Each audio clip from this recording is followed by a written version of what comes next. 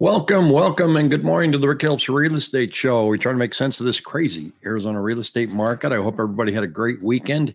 It's getting a little toasty out there. Here it comes, although I think we're supposed to get a little relief this week, but 97 and 98 is just a little too close to 100 for me. But it is May 1st, so I guess we should expect that, huh? So what is going on in the real estate market here in Arizona? It's been an interesting one to watch. While we thought that the rates were just absolutely going to kill sales, we're seeing a little uptick here in spring. Not huge, but you're following the numbers here and you can see that we're up to about 3,500, 3,600 contracts when we were down around 3,100 every 7 days. But the dilemma continues. Here we are with our listings going down yet again. Now, the listing numbers that they show on Cromford are slightly different than what I'm presenting. Just that I pull mine right off the MLS, and I'm not, and I know they do as well. I'm just not sure how they track it. So I'm showing about 12,000. What is it? 12,300 this morning, and they're showing as of Saturday night 11,595. But regardless, you can see that we're below the 2020 numbers right here. So it's going down, not up. And sales are active enough. I don't want to use the word brisk. Sales are active enough to where we're starting to see some confidence build out there with sellers. And you can see that here with the list pricing is going up. You can see that it was pretty much flatlining here, right? Now it's going up. And so I don't think that's anything everybody really wants to see. We've been kind of sitting back hoping that we'd get a little glimmer of affordability, but we're sitting here creeping back up to the prices we saw, the asking prices at the peak in 2022. And, we were all kind of hoping we'd end up down here, weren't we? At least somewhere close to that. And for a while there, it looked like maybe that was going to happen as we saw things dip in this little period here. We thought, okay, here goes. Not that I wish lower prices for everybody to lose equity, but it would be kind of nice to have a little bit of an adjustment for affordability for people. If you are listing your home, I mean, there isn't any more clearer indicator that this is a decent time to list your home. It's they're moving. And for buyers, a couple months ago, you had time to go home and talk about it, think about it, and decide if you're going to list your house. And now that window is shrinking. It's not like you need to make a decision while you're in the driveway, but sometimes if you go home and you sleep on it, you might not get to sleep in it. So, make sure you're comfortable with your decisions, but the window of thinking is narrowing as we get there. And the other interesting thing I'm saying here too, now this is going to lag, I believe, and that is that percent of closings with seller paid concessions. This is going to lag because these are numbers here showing in April that we've dipped to 45% from a peak of 51%. That's not significant, but those were contracts that were probably written in March. So as we see asking prices coming up and as we see contracts increasing, I expect this number to start coming down. We're still seeing average concessions of around $9,000. I expect that to come down as well too. So as you're looking at listing your home, we were encouraging people when things were really tight in November, December, and early January to consider contributing to help people buy down their interest rate. It's looking less likely that you'll have to pony up with that.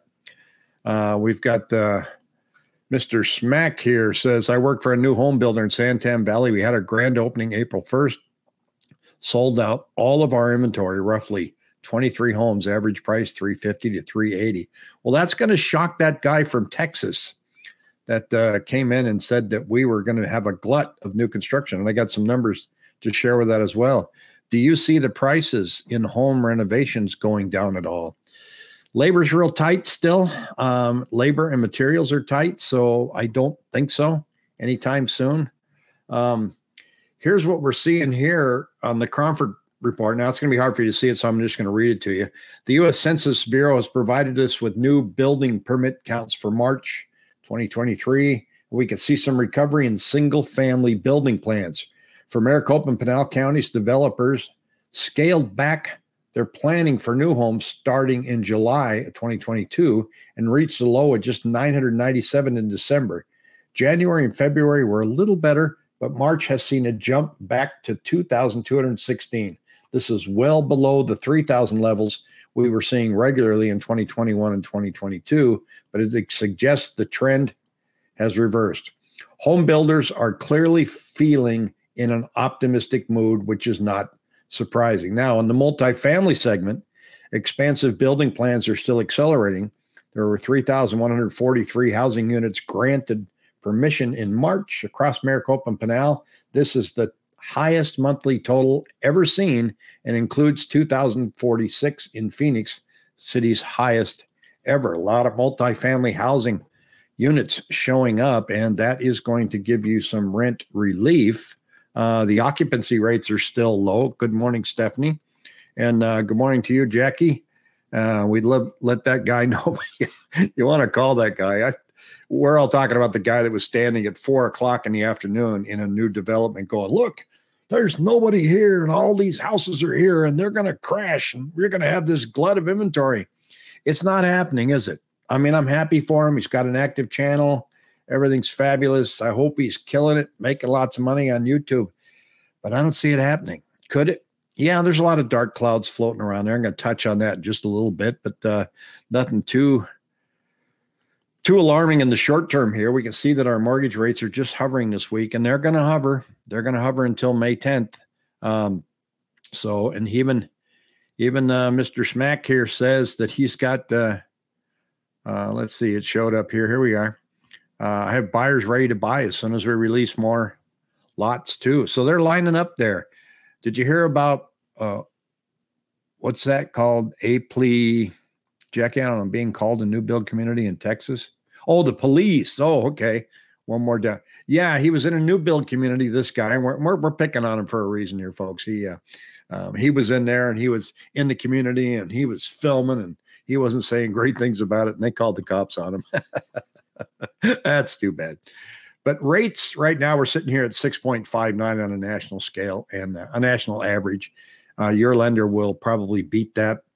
It all depends on your debt to income ratio, credit score, et cetera. So this is just an average. And so we're seeing that it's just going to kind of muddle in this zone for a little bit.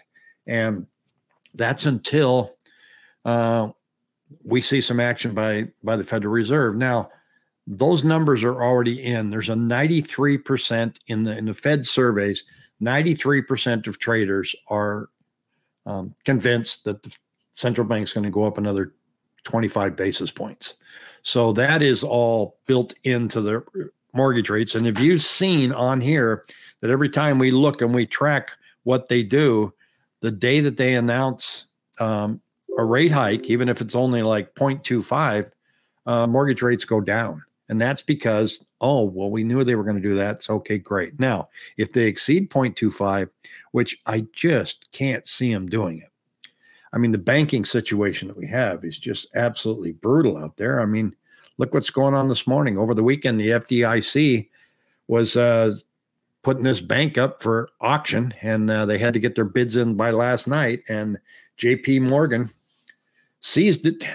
First Republic Bank is seized, sold to JP Morgan in largest U.S. bank failure. Oh, man. Let's hope this doesn't continue, but it looks like it is. Good morning, Keenan. Good to see you. So this is kind of what's making us nervous out there, folks, and that is these bank failures. And how big is it going to get? What's it mean? There's some articles out there where the Federal Reserve says, well, there's nothing to worry about here. But traders don't trust them right now. And they're going, well, you're telling us that, but, I'm not sure I believe you. And so it's just another number to watch. Commercial real estate's getting kind of sticky, but that's not going to raise its ugly head anytime soon. They're projecting maybe a year, 2 years out. There'll be some tightening, some foreclosures in commercial lending, may or may not roll into residential. It's hard to see too many situations where foreclosures start increasing in residential because if you walk through the scenario and go, well, I've lost my job. I have to sell my house. Well, you can sell your house. You're probably not going to have it foreclosed on because you've got enough equity to cover your selling costs. Here's what we're seeing here. Now, this one's important as we're looking at inflation data, and the Fed looks at rent and housing costs as about 33% of the CPI number.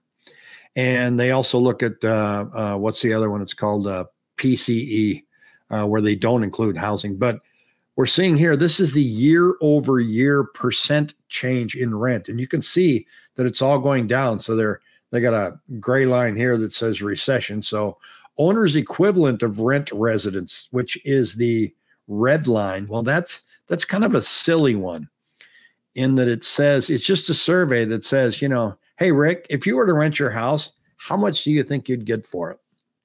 I don't know, $2,200, $2,500. Thank you. Hey, Bob, if you were to rent your house, and that's what that number is. That's why that's going up, right?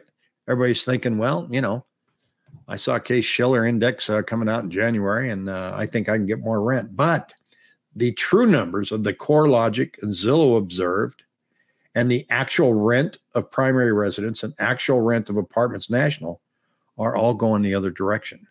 Now, the dark blue line here, which is, let's see, which one is that? They're really hard to tell the difference here. But this one is the red line that I see here is people saying what they think their homes rent for. And then the other line is reality. Now, it's almost getting to the point to where it's heading towards zero, and this will help us. This will help inflation tremendously, and it'll make the Fed back off. This is the big number that they're following. So everybody's looking at that. I'm being asked if I can estimate how many current buyers are local and out of the area versus California. 90% of his buyers are from California. I'm not seeing that high of a number. I'm really not. I don't think it has spiked.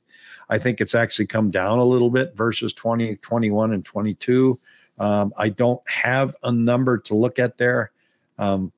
Sometimes the Cromford market tracks it, but it's not something I've been tracking. It's but I'm not seeing it in my small little world that they're all coming over from California. In fact, of the few transactions that we've had past couple months, they've all been local people and first-time home buyers. So that surprises a lot of people. Stephanie here saying, gutting of Dodd-Frank by Congress and Trump hasn't helped the improvement of fractional reserve banking. There's parts of that I'd like to see him dump, Stephanie, and parts of it that I understand, but I'm not sure. I don't know banking enough to really weigh in on that. There are some of the Dodd-Frank things, like I don't like the FHFA, or not the FHFA, the CFPB. That's the Consumer Financial Protection Bureau. For me as a real estate agent, a lot of people don't know this, but they're self-funded.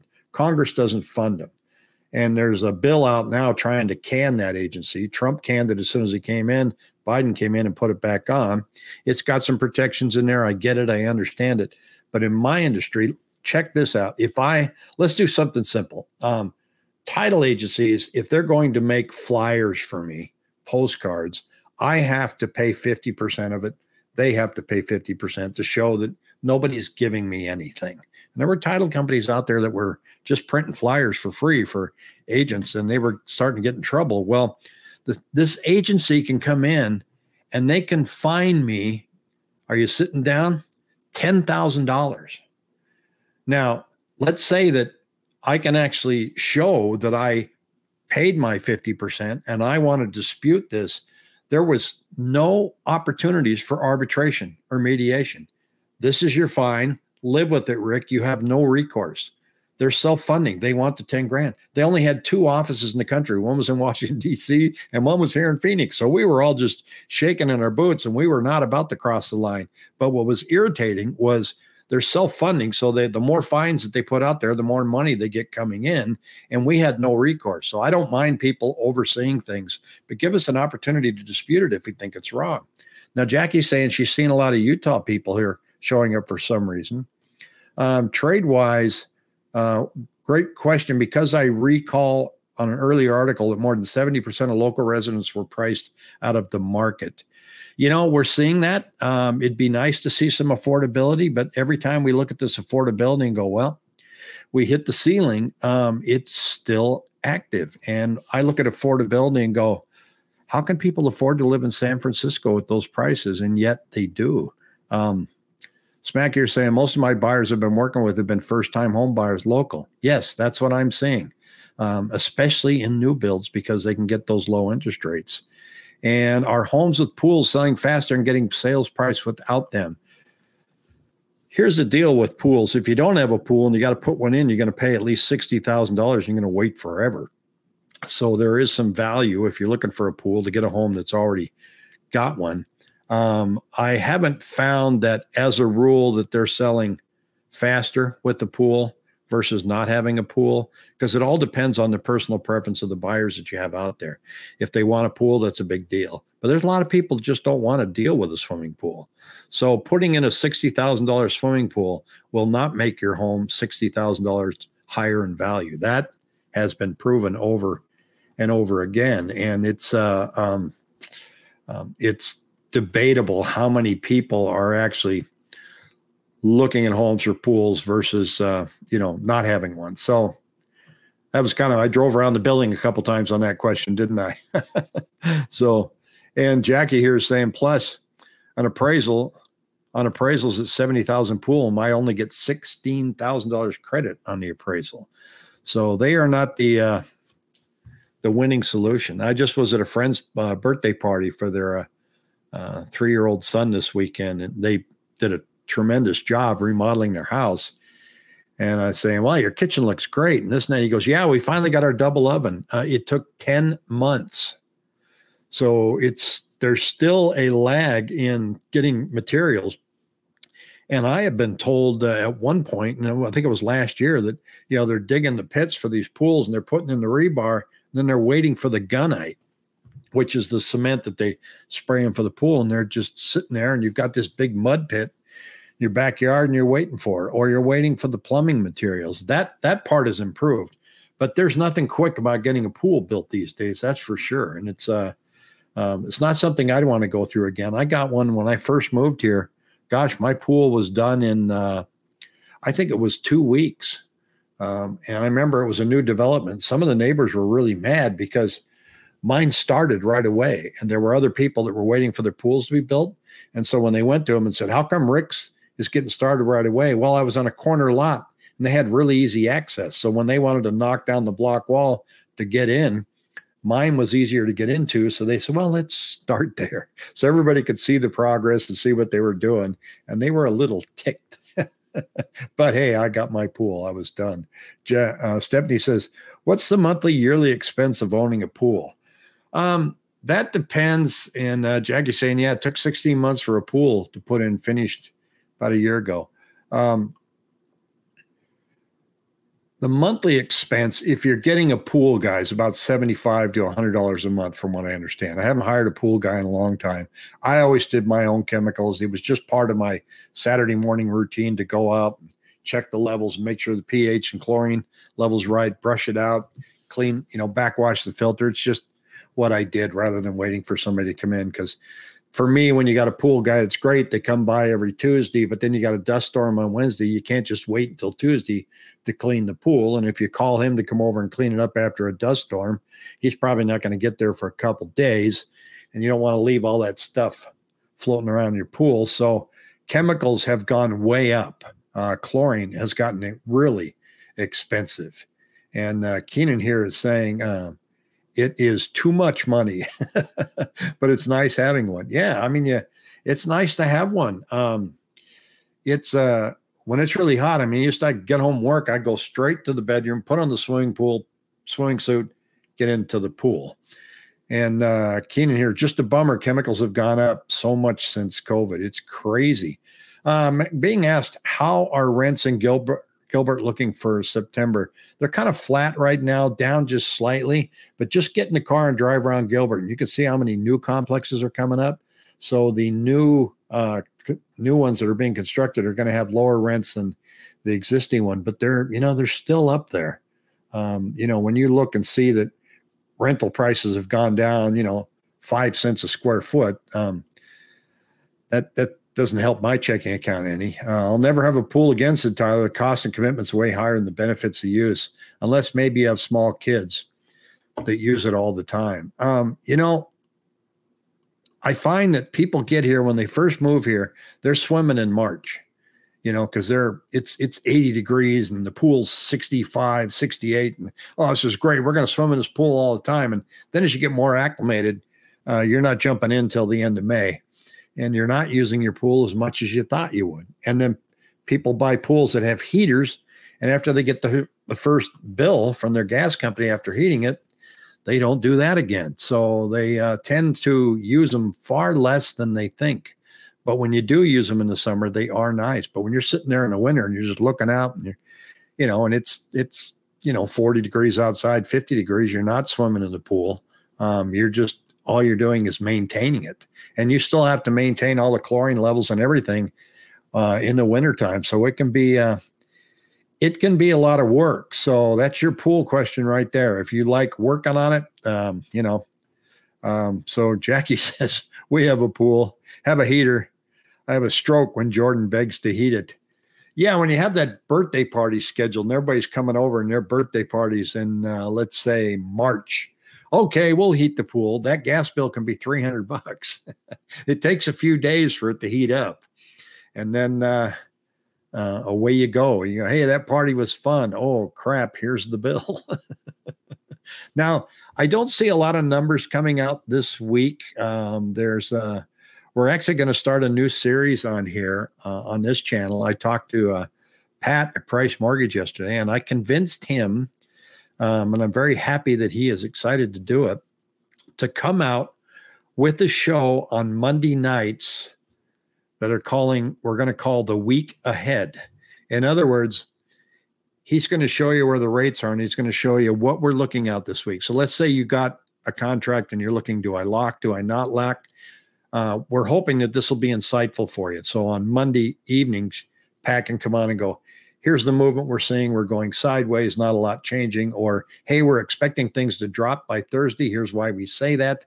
And he's just going to put this out there every week on Monday night. It's going to be simply called The Week Ahead. Be about 5-8 minutes long. And so I think that's going to be insightful for everybody. And it'll be on my channel versus having Pat start his own YouTube channel, because I was joking him. I said, you know, you're going to put out your first video, you're going to get 15 views, and you're going to have to wait a year and a half for people to find you. So let's just do it on my channel, and it's going to come out on Monday night. Now, next week, I will be live on Monday morning. Tuesday morning, I might be, but I doubt it, because that's when I'm leaving on my trip. And but I do have my Starlink satellite set up, and I'm learning how to use that. I actually posed a question in one of the forums yesterday and said, is there a proper shutdown procedure for this? Because I kind of got freaked out. Somebody said, yeah, if you don't shut down your satellite properly, your modem or something gets all screwed up. So, I mean, I just turned it off and unplugged it. Evidently, you're not supposed to do that. You're supposed to use your phone app and then click the button that says store. Then the satellite literally flattens out. So I'm learning. I'll try not to screw it up while I'm on the trip. I've been invited to this realtor who's out on the East Coast, has a very vibrant YouTube channel. It's called Saks Realty out of Maryland. And I have been invited to a national panel that I'm going to be on. We're going to record it at 4:30 on Tuesday. So I'm definitely going to need to figure out this satellite stuff before I jump on that one. So in the meantime, hopefully I'll see everybody here tomorrow morning. And this may replay tonight. What I do is I pull a live version down, I trim off the intro, and then put it back up as an upload for everybody to see. And I thank everybody for watching. Have a great day. Take on the rest of the week. Take care.